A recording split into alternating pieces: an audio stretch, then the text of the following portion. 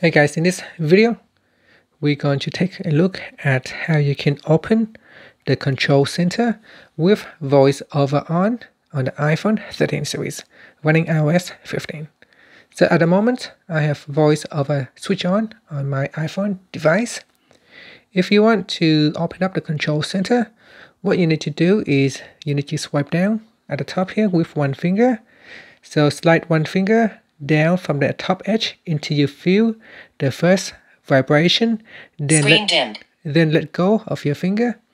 Okay, so let's try it out. So I'm going to slide down, and then Control center. as soon as Airplane I feel mode. Switch button off.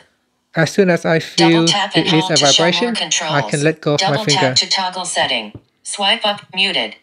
Okay, so she talks a little bit too much in here. I'm just gonna turn off. And again, if you want to go back to your home screen, you're just gonna swipe up to around here, and as soon as you feel the first vibration, just lift your finger to go back to the home screen, like that. FaceTime. Thank you for watching this Double video. tap to open. Please subscribe to my channel for more videos.